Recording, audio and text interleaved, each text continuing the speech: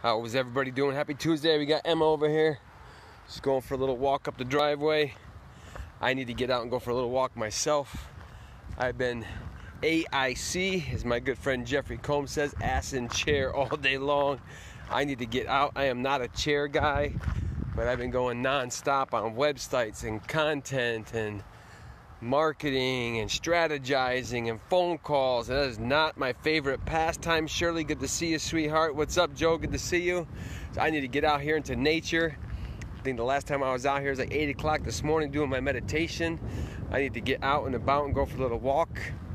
As you can see, this driveway here is about 400 yards long, and I can get out here and go for my exercise right here in the front yard. I just love being outdoors. I can feel the wind picking up. We got our nephew in town here. Where's these pups? Emma?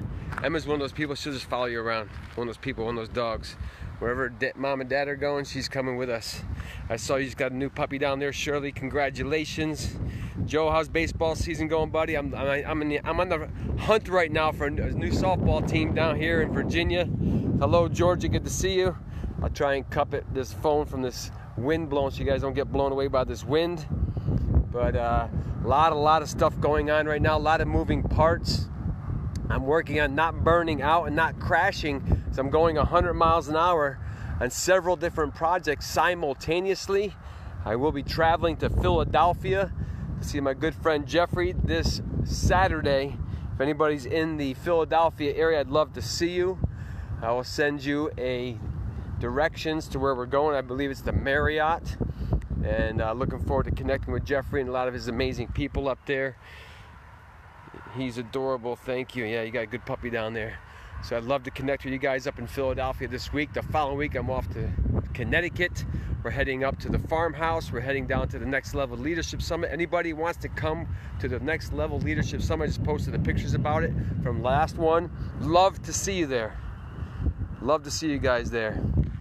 Here's Emma, she's still following me. So we'll be in Philadelphia this Friday. Here comes Thor. Look at him. He got left behind. Doesn't want to get left. We're coming, Thor. So we're going to be in Philadelphia this week. The following week, going to be in Stamford, Connecticut. Anybody wants to come to the Next Level Leadership Summit, reach out to me. We'll see if you qualify to get you in that room. And then we're going to go ahead and off to the house up in New Milford. Going to go see my good friend up there, just bought her house. And check out what she's got going on. I'm going to show her what I got going on up there, what we got going on up there. Getting rid of the I consciousness. I'm constantly checking myself. You guys hear me mentioning about I. Make sure you call me out here on these videos. It's definitely a we game at this point. There's no way I'm going to be able to do what we're about ready to do here without all of you guys, without all the people in the Rise as One group, without all those being called by assignment. Because in my meditation in the morning, I asked the universe to bring the people by assignment so we can rise as one to make a difference, to end the suffering. And that's what we're coming to do, Shirley. And Shirley knows this. Shirley's been to the house. She's been at the book launch. She's been watching this journey. She sees it all unfolding. Many of you are seeing it all unfold. And ultimately, we all are going to rise as one. And I know the people in the Rise as One group, we share a little bit more intimate stuff in there. And what's happening and how fast it's happening. How I have not burnt out and crashed at this point after going 100 miles an hour and all these multiple projects going on simultaneously. I'm still clear. I'm still focused. I'm still centered because I know what's at risk. I know who's going to pay the price, Jerry. Jerry's one of those guys, he keeps showing up. He's going to the gym. He's out there with his nieces doing all the things that we're supposed to do. Live in peace. Absolutely live in peace. We have plenty of time to rest in peace. We've talked about this in the past. Where the future is now. How fast it's going to go these next 10 years. We've been talking about this the last couple of Facebook Lives. I'm going to start sharing some of those insights, what I'm downloading. I had a little bit of a conversation with a guy last night talking about it.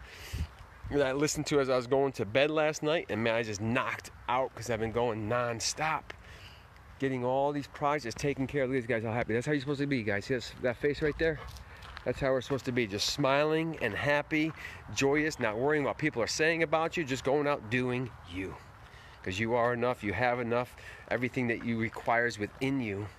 Keep telling yourself those things. And yes, it's going to be life-changing. That's why I'm so excited to share. I've been watching your journey and all these amazing people that are showing up by assignment. What's up, Kenneth? Good to see you. I connected with Kenneth. I've known Kenneth probably about 26 years now. Kenneth, correct me if I'm wrong. I remember these guys been there about a year and a half years old.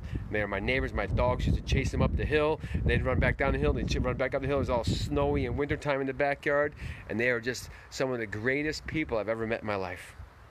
The whole family, 2 brothers, 2 sisters, the mom, the dad, are just like, that's how we're supposed to live. That's how it was when I grew up. We always took care of our neighbors. I used to go fishing, bring them fish, go over there and hang out with them. So I got a chance to visit with them. We were home, Kathy and I, for Christmas. And it was just so nice to reconnect and just feel the unconditional love that pours out of that family. And I love to be around that energy because it's almost like going in for a booster shot. You're going for a booster shot of love, and then people talk about this when they see the white light when they pass away. They say, I don't want to come back. I want to stay here. And the voices say, no, you have to go back. You can't stay here. It's not your time yet. And that's why so many of those people don't want to come back, because they can feel that. That's what I feel when I go over and I visit with the Crouches. They have that unconditional family love, and their bond is so tight. And they got some amazing stories we'll be sharing with you here in the very near future. So I did connect with your brother the other day, Ken. Had a nice phone conversation with him. So I remember in church in St. Joe's back in Denver, probably about 5 or 6 years ago. I was down there with my wife, and they were in church. I said, we're going to be doing something in the future. I'm not sure what it is, but we're going to do something in the future. And I said the same thing to Eddie George when we were down at the New York Stock Exchange not too long ago. I looked him right in his eyes and said, I'm not sure what it is, but we're going to do something together, because this is an impossible game to do alone. So the message today is be aware of your burnout. If you're going 100 miles an hour, just bring awareness around that. You don't have to worry about stopping and super resting. Just slow down enough to being awareness to understand where you are. And I've been at this so long now, I understand that, because I have gone up, I've gone down, like the sine wave. Back when I used to be in the military, I used to do electronics. They talk about the sine waves and up and down of the sine wave. And ultimately, we cannot be on this super steady plane. We go high, we go low, but what we want to do is bring that up to a medium benchmark where you only go like this. Stay in between the sine wave. Don't go all the way to the top, don't go all the way to the bottom. That's what causes stress on the body. That's the message of the day, to keep the stress out of your body.